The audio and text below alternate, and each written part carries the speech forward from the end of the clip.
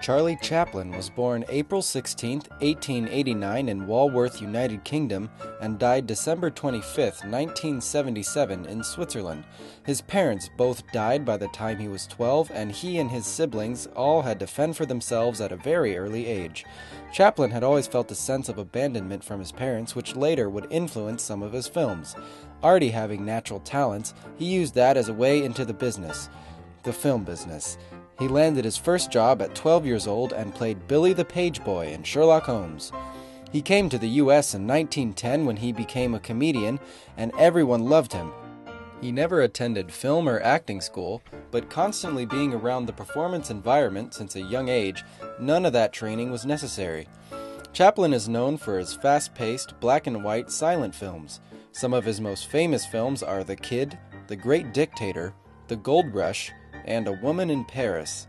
He didn't make any cameos behind the screen in his career because when he made movies, he desired to control all the aspects of the filmmaking process. He was the director, producer, and main star of the movies he made.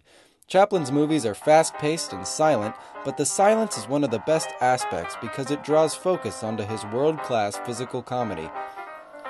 Chaplin is considered to be one of the most talented comedians in the history of film. His film, The Kid, has been said to be a somewhat biographical piece because of Chaplin's history of abandonment with his own mother. He seems to portray his own young self through the kid that loses his mother in the movie. At the end of the film, Chaplin returns the child to his mother, which is a representation of Chaplin's desire to patch things up with his own mother. Chaplin was also revered and awarded for his incredible works in the film industry. He has received the Lifetime Achievement Award, a star on the Hollywood Walk of Fame, and 3 Academy Awards. He also received 2 honorary awards for his film The Circus, and yet another honorary award for his film Limelight.